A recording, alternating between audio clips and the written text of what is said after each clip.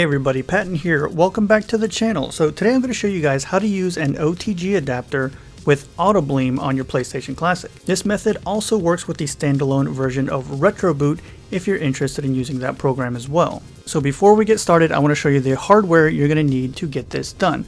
You will need 2 USB flash drives. You'll need one to install some payloads from Bleemsync. I recommend using a regular flash drive.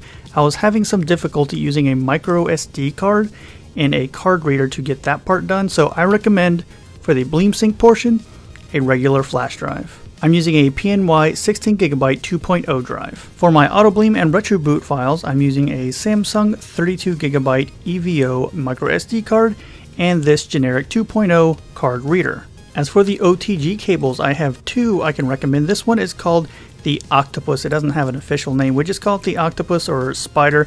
It has 3 USB ports and then the power port where you're going to put your power cord into. It has a switch on the side that says charge and OTG. Make sure it is always on the OTG setting. And the other cable, which is really popular with the NES and SNES classic scene, is the Inatek. Now this one has 3 USB ports. There's a third one.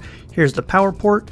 And what's nice about the Inatek is that it has card reader slots. So you can use a micro SD card right in that slot there without taking up one of your USB ports. There are downsides to using these cables. As for the Inatek adapter, the power cord is very short. You may have some difficulty plugging it into the wall. As for the Octopus adapter, the wires inside these parts right here are actually very thin. They break very easily. I've had this one for a long time, over a year now. I haven't had any problems with it, but unless you're very careful with this adapter, you can break these wires in these parts very easily. So if you do decide on one of these, be very careful with it. So next, let's take a look at the files that we need to get this to work. You will need Bleemsync 1.1.0 and lboot.ebp. Your Autobleem folder, the newest one as of the release of this video, is 0.6.0b2, and if you're going to be using Retroboot for Autobleem, the newest version here is 0.8b. Throughout this tutorial there will be some optional parts, and during those times I'll put a big old notification on the screen letting you know you don't have to follow along on that section. Huge thank you to HoneyLab for first discovering how to get this running on the PlayStation Classic, and thank you to the Mod My Classic team for implementing it into a payload. So our first step is to prepare the flash drive we're going to be using with Bleemsync. We have it right here. What you need to do is right click the drive, select Format. Under File System, make sure that FAT32 is selected. Under volume label, it needs to be labeled Sony, all capitals. Make sure the quick format option is selected, then hit start. If you have a larger drive, you may need a third-party program to get that formatted. I will include that in the description.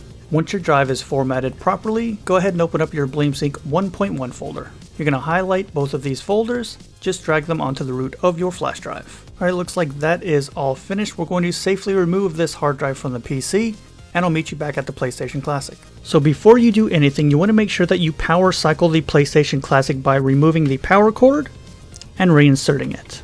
Alright, so we have all our Bleemsync files on this USB flash drive. I'm going to insert that into the number 2 USB port, and then I'm going to hit power on the PlayStation Classic, and we're going to take a look.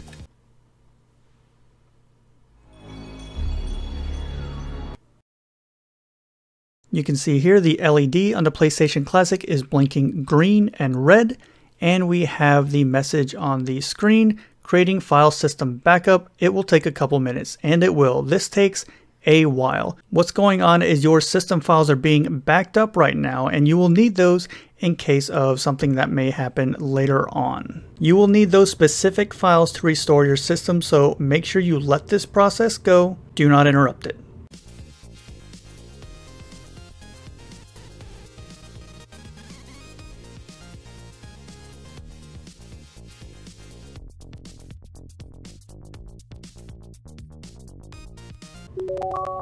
Alright, you should get this message at the end saying the hack is now complete.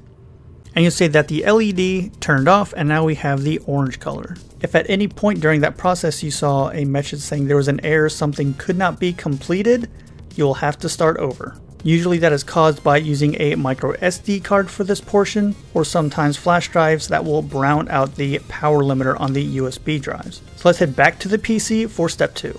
Now we're going to reinsert our Bleemsync flash drive back into our PC. You can see here now we have a logs folder with a bootloader.log. Going into the Bleemsync folder, you'll see we have more files as well. The first thing you want to check is to make sure that your backup files saved correctly. So we're going to go into the Bleemsync folder and then backup.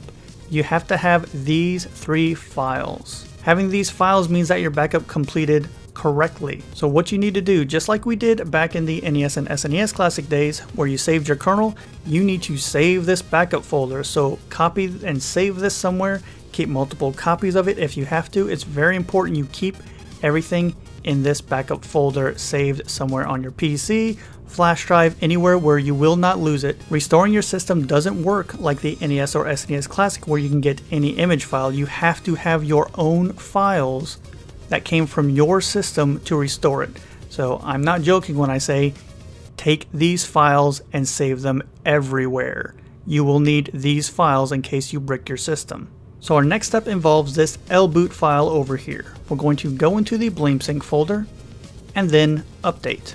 Drag the lboot file into this folder, and that's it. We're going to safely remove the drive one more time, and I'll meet you back at the PlayStation Classic. Alright, so once again, here we are with our Bleemsync flash drive and our PlayStation Classic. Just to be safe, we're going to pull the power one more time, reinsert the power cord, insert the flash drive into the second controller port, and we're going to hit power.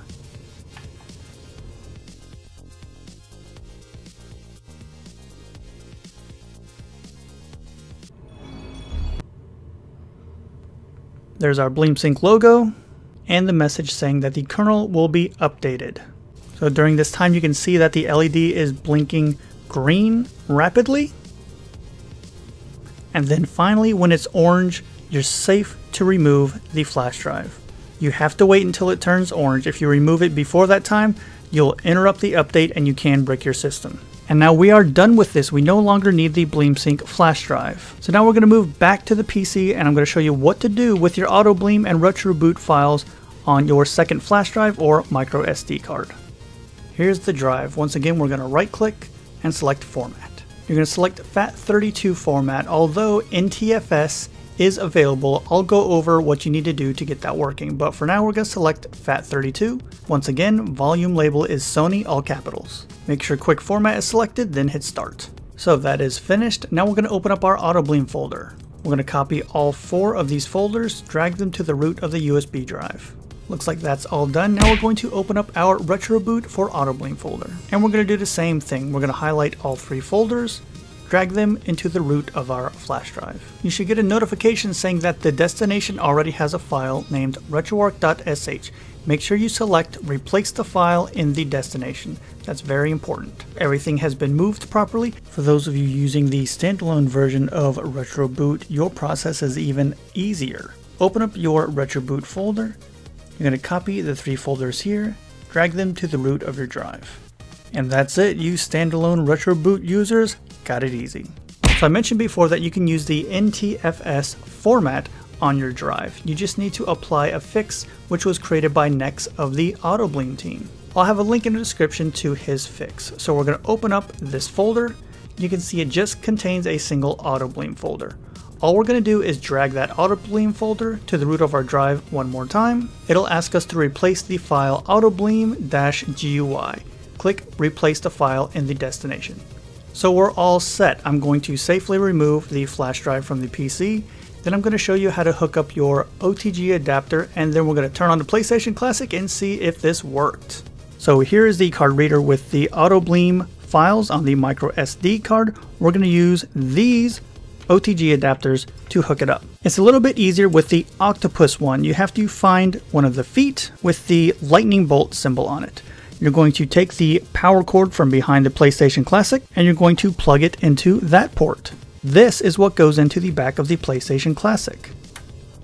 Just like that. So your setup is going to look like this. We have the power cord right here going into the wall, the OTG adapter, which then connects into the PlayStation Classic. And you can use any 3 of these USB ports to plug in your adapter. Just like that. So that is the method using the Octopus adapter. If you're using the Inatek adapter, it's a little bit different. You're going to grab your Inatek power cord. One side is a USB and the other one is the port that goes into the adapter itself, which means you will need an AC adapter for this to work. So I'm going to use the AC adapter that came with my NES Classic. So I'm going to plug the USB port into the AC adapter and the other side into the adapter itself. Now you can see how short this cord actually is. I can't fit it really on camera. Oh yes, I can. That's how short the power cord is. So like I said before, I recommend using maybe a USB extension cord with this. So I plug the Inatek into a power source and you can see the light is on. Now you have a couple different options like I mentioned before with this adapter. You can take your USB flash drive or card reader, plug it directly into any one of the USB ports, or you can remove your micro SD card and plug it into the micro SD card slot. If you're looking at the top of the adapter, the micro SD card will face the bottom. Then you take the micro USB end and you plug that to the back of the PlayStation Classic. We should see the orange light come on. We have power to the system. Alright, so this is our final setup. We have our OTG adapter with our micro SD card plugged in, and from there it is plugged into the back of the PlayStation Classic. I'm going to hit the power button and hopefully Autobleem comes on the screen. You can see here nothing is plugged into the front USB ports. The Inatek adapter is blinking purple and red, it looks like. And there we go, we have Autobleem. And it's asking us to connect the gamepad to the PlayStation Classic, so we will do that. I'll plug this into the player 1 port. It says no games were found, push any button. There we go, and we have our Autobleem menu. If we hit start, Evo UI started and we have our games selected. And I didn't add any games to this, but what I will do is plug in a second controller. So here we go, Autobleem 2-player mode. We'll start up Twisted Metal. We're going to go to 2-player duel. Here we have player 1, we'll select Sweet Tooth. Player 2, we'll select Yellow Jacket.